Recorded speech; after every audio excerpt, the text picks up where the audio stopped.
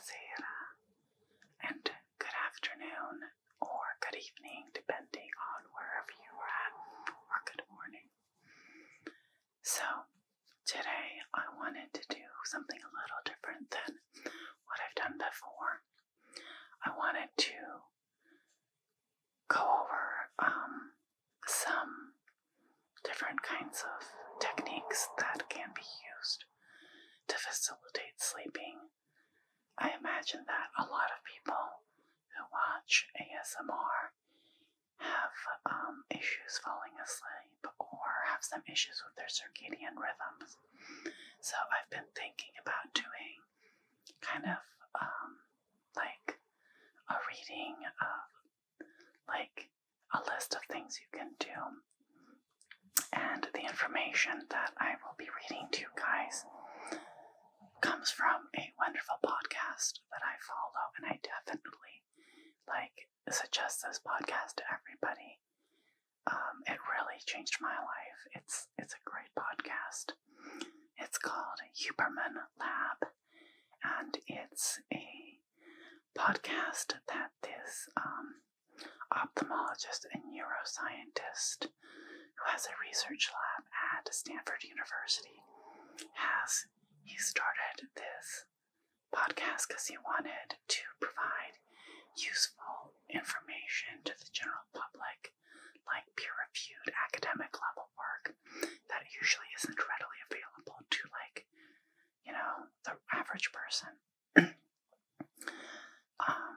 And if you listen to his podcast, which is available on all, I think most, if not all, streaming platforms, or his YouTube channel, it's the same thing. He also has a video recorded version on his YouTube channel, which is again Huberman Labs, and I believe I already said, I will put the link below in the description.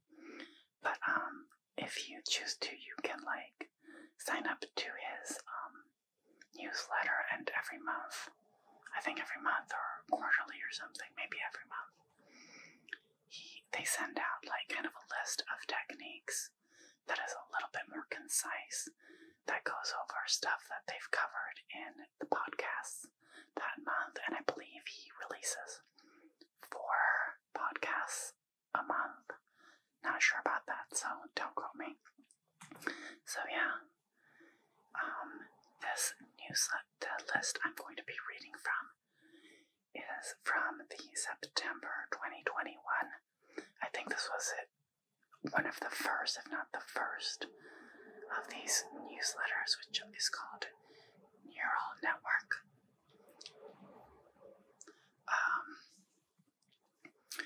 And I just want to preface with, I am not a doctor. I am not a neurologist. I'm not a neuroscientist.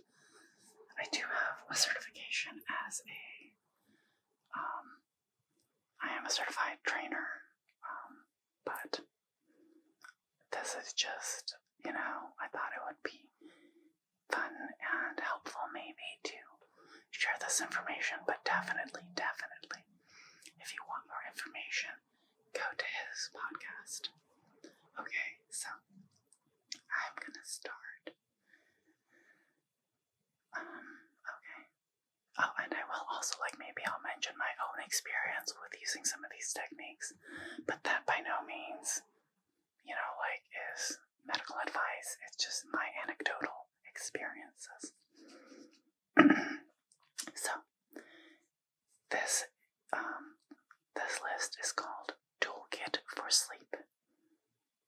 So, he says that he wants to provide some actionable information that you can use to get better sleep. The number 1 thing on this list is view sunlight by going outside within 30 to 60 minutes of waking. Do that again in the late afternoon prior to sunset. If you wake up before the sun is out and you want to be awake, turn on artificial light and go outside. On bright, cloudless days, view morning and afternoon sun for 10 minutes. Cloudy days, 20 minutes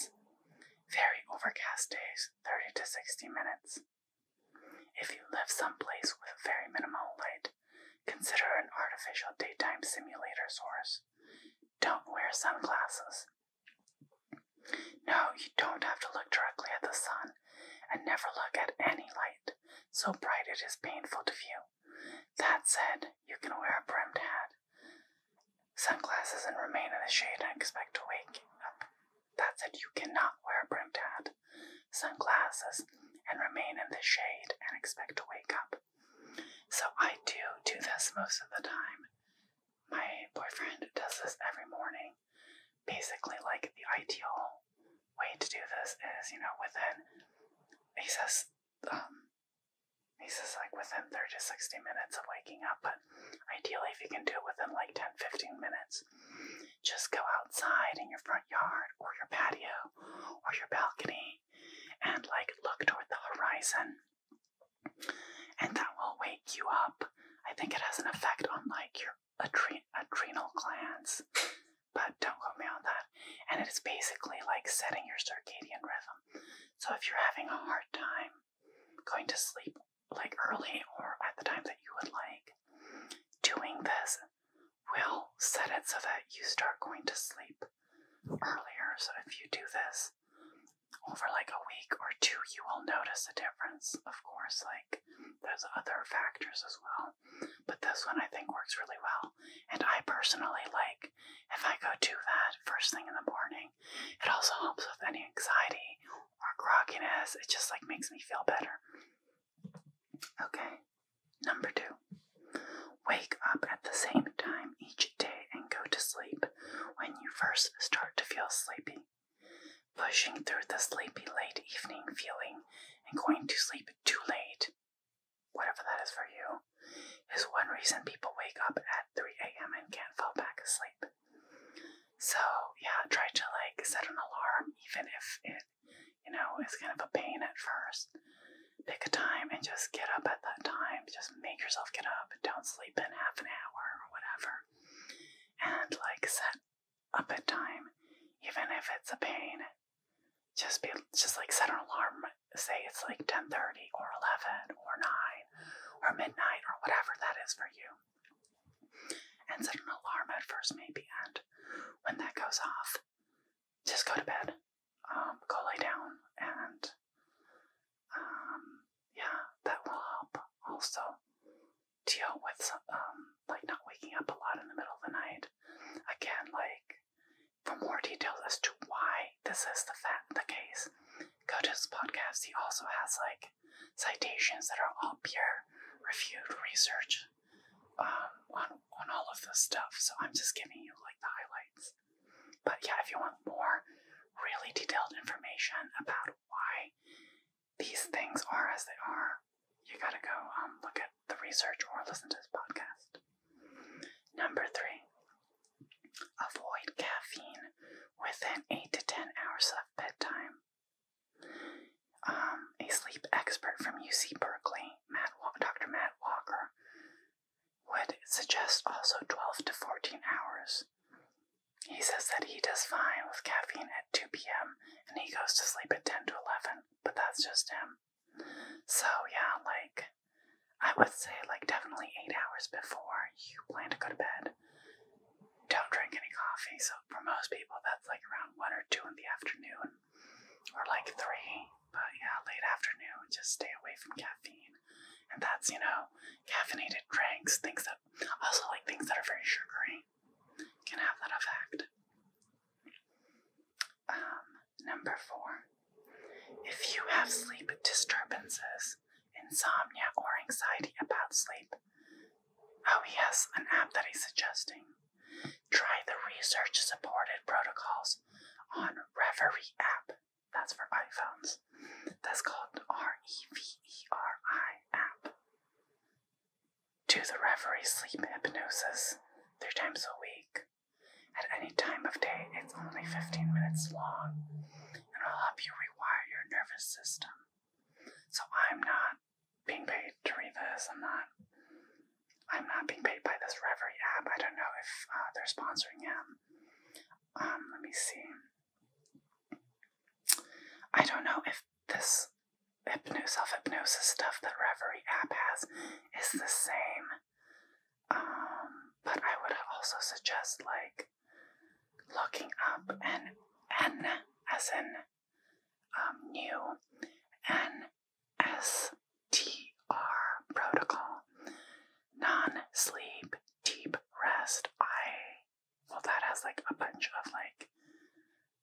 good benefits. It's used for rewiring your neural network so that you can better focus, that you can retain information if you're learning, and it also helps with like after you've worked out or done something strenuous for like what's the word I'm looking for? Like not restructuring, but fixing, like rebuilding muscle tissue. And also learning new muscle, like anything you're learning, be it like something for school or a new physical skill too. If you take, it's basically like this, a certain style of meditation, I guess. You can find videos online about it. It's very similar to a practice called Yoga Nidra. You can look up Yoga Nidra or NSDR. And basically it's like a 15 to 20 minute meditation where you're laying down and you just follow this protocol and you feel like you're falling asleep, but you're not really asleep.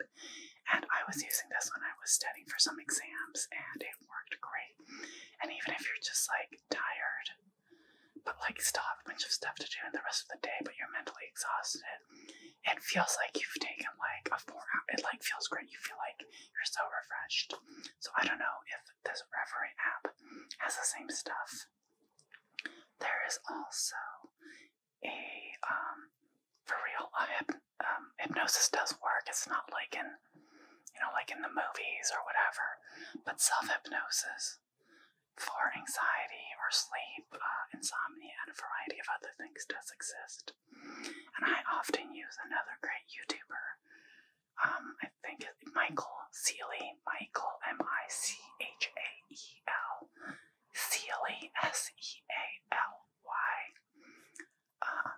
He was also suggested on one of the Huberman Lab episodes, and he works great for that kind of like nap hypnosis. If you want to do just like 10 to 15 minutes of that. So basically, yeah, like doing the, like, I guess, different types of self-hypnosis that are short will help you rewire your nervous system. Okay. I guess you'd have to, like, look a little more into that. Because he doesn't get too much into it here. And I'm not quite sure which protocol he's talking about. Number 5. Avoid viewing bright lights, especially bright overhead lights, between 10 p.m. and 4 a.m. So I'm sure a lot of you already know that, like, looking at your phone or is like before going to bed or screens is not good. But also just having like lights on in your house is not good, and it doesn't even matter what time you're going to bed. But regardless, even if you're going to bed at midnight or 1 or whatever, you should stop having bright lights, or even like almost any light if possible, just like dim lights from 10 p.m. on. It will really change things for you. What does he say? He says, here's a simple rule. Only use as much artificial light as is necessary for you to remain and move about safely at night. Blue blockers can help a bit at night, but still dim the lights. Viewing bright lights of all colors are a problem for your circadian rhythm. Candlelight and moonlight are fine. Shift workers should see the Huberman Lab podcast on jet lag. For offsetting shift work, negative effects. Same for jet lag travelers. Okay. The next technique is limit daytime naps to less than 90 minutes, or don't nap at all. He says, I love naps, as do many of my colleagues. I tend to nap for 30 minutes most afternoons, maybe 45, but never longer. So me personally, especially if I am trying to really keep a schedule and am feeling, like my days are filled and I have a lot of things I need to do and I don't want to burn out. I will do like a 20-minute nap or a 20-minute NSTR protocol. And it works fine, and I go to sleep fine later when it's my bedtime, and it doesn't even matter what time I do that, whenever I need it, usually like at 2 or 3, but that works fine. But yeah, like going and sleeping for like 3 hours or something in the afternoon or 2 hours, it's just not a good idea. It's just gonna mess you up. Okay, number 7. If you wake up in the middle of the night, which by the way is normal to do once or so each night, but you can't fall back asleep, consider doing an NSTR protocol when you wake up. So that's this protocol I've been talking about, and he also says that you can look up NSTR on YouTube, and the top 3 to 4 options have different voices, durations, or you can look up Yoga Nidra. So he doesn't get into why doing this at night when you wake up and can't fall back asleep helps, but I can imagine just having done it myself. It's kind of, my experience, at least what it feels like. I don't know neurologically what's going on exactly, but it does feel very similar to like listening to ASMR or something kind of hypnotic, or listening to sleep hypnosis. It seems to help, but I think this protocol specifically has a slightly different effect on your neural pathways than some other things. Okay. Number 8. You might consider taking 30 to 60 minutes before. These are some supplements he suggests, but he always also says to talk to your doctor or do your own research. And he always says that he's not like telling people to do anything. These are just like things you can do, and the research shows that it does work, but every person's different. And again, same, like I've used just one of these. I've used magnesium. So he says, if you're really having a lot of trouble sleeping, you might consider taking an hour or half an hour before bed 145 milligrams of magnesium threonate or 200 milligrams of magnesium bisglycinate. I think I'm pronouncing that right. Or 50 milligrams of apigenin. Swanson, I think that's a brand, supplement brand. Swanson is the only source I know of, and we have no affiliation to Swanson, he says. Or 100 to 400 milligrams of theanine, or 3 to 4 nights per week. He also takes 2 grams of glycine and 100 milligrams of GAPA. He also says that he would start with one supplement only, and then only add other ones as needed. Some people do not need any supplements, and some people like theanine but not magnesium, etc. So you have to determine what is best for you. He also says, do not take theanine if you have overly intense dreams, if you sleepwalk, or have night terrors. So if you sleepwalk, have night terrors, or have very intense dreams, do not take theanine.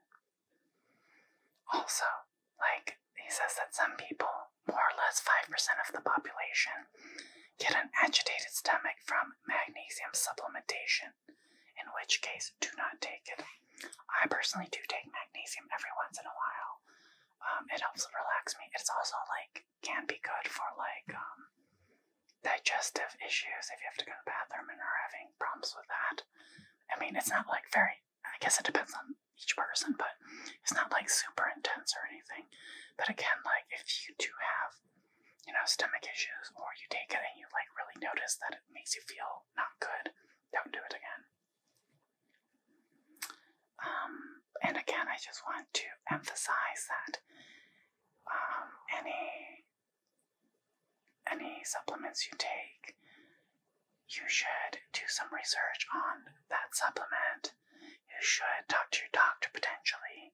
You should have an understanding of your own, like, allergies, blood work. Also, all brands are not the same. You should, even though in the US, there is no FDA approval of supplements, you can still look at the packaging and do some research on your own to see the reviews on the product, to see the purity of the product. And there is also a supplement certification that's like part of that industry that is often indicated on the packaging. So again, like, look into it, but just be careful. And I'm not saying it's bad, it's just, do things wisely. Okay, number 9, expect to feel really alert about an hour before your natural bedtime. This is a naturally occurring spike in wakefulness that sleep researchers have observed. Don't freak out, it happens, it will pass. So after reading this, I noticed it in myself. I usually go to bed at 10:30 or 11. And I noticed that at 9, I'll be like, whoa, I'm really awake, I'm not going to go to sleep. But I've learned that that's just for whatever reason, and I think he does talk about why. Or you can look it up, but there's research on this. It's just a natural spike before your bedtime. So I don't try to exacerbate it or anything and then really get awake. Just keep doing whatever you're doing and plan to go to bed anyways. And it'll wear off and you'll get sleepy when you're supposed to. Okay, number 10. Keep the room you sleep in cool and dark. Layer on blankets that you can remove. Your body needs to drop in temperature It needs to drop in temperature by 1 to 3 degrees to fall asleep and stay asleep effectively. Body temperature increases are one reason you wake up. Thus, keep your room cool and remove blankets as needed. If it's too hot, you would have to use a cooling device, and that's harder than simply tossing off blankets. So I'm usually someone who's always cold, and I prefer staying warm. But I have noticed that when it's not cold, but not overly warm, I do sleep better. So I just make sure, if I'm afraid I'm gonna be cold, just to put on a cozy, a warm pajama or whatever you wear to bed, and just make sure you have enough blankets that you aren't gonna feel cold, and you can always push them off, and it does help. I mean, I'm sure you've noticed how hard it is to fall asleep when it's really hot in the summer. That's one of the reasons why. Okay, number 11. Drinking alcohol messes up your sleep, as do most sleep medications. So he really gets into this, but he strongly suggests that you do not drink alcohol close to your bedtime, especially not on a regular basis, especially not if you're trying to fix your insomnia or sleep issues. He also does say that melatonin is not really great for you, and he talks about why, and strongly suggests that you don't use that, and suggests the supplements I've mentioned earlier instead of melatonin. Again, he mentions one of the episodes in which he talks about this. He says, this is discussed in the Huberman Lab podcast episode with Dr. Matt Walker. Okay. Let's see how many more. Oh, and this is the last one. Okay. Number 12. Kids, and indeed all of us, have changing sleep needs over time. Adjust accordingly. We might be night owls at 15, but become morning people as we age, or need 6 hours a night in summer and 7 to 8 in the winter. It will vary. That is so true. I used to be kind of a night owl. I now am a morning person. I need my 8 hours of sleep. I guess I've always needed them. But definitely as you get older, you will feel the deprivation of sleep more strongly. But he says, just be aware that everyone is not exactly the same. Most studies say 6 to 8 hours are good. If you need 9, don't freak out. If 6 is enough, don't freak out.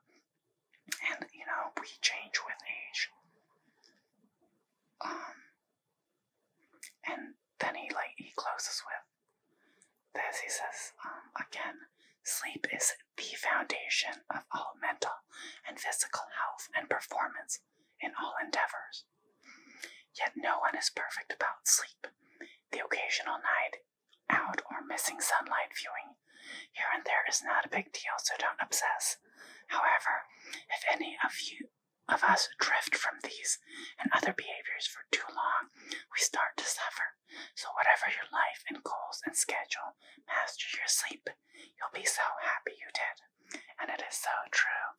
He's helped make my sleep schedule down pat. It's not that I wasn't sleeping enough, but maybe I wasn't really sleeping at the exact times that my body needed, or with the consistency that I really needed. And using a lot of these protocols personally, it's been a game changer. I have just become more awake. I've had less issues with mood swings and depressive states. I've become more happily productive. I'm way less stressed than I used to be. I cannot say enough about, his podcast, which is great. And again, I have no affiliation. He doesn't know I'm doing this. But I love him. He's great. And also just the importance of sleep, which, I have an ASMR channel, obviously. ASMR has helped me a lot in the past, and I've clearly had issues with sleep or stress or anxiety myself in the past. So I want to put as much info out there for people to just lead healthier lives. And we're all here because, relaxation and sleep matter to us, right?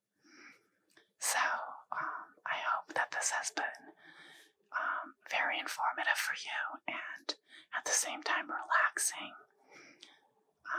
Just know that there are great sources out there if you're struggling.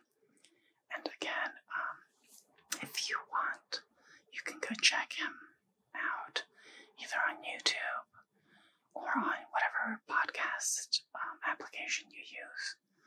His name is Dr. Andrew Huberman, and the podcast is called Huberman Labs, and I give them 2 thumbs up.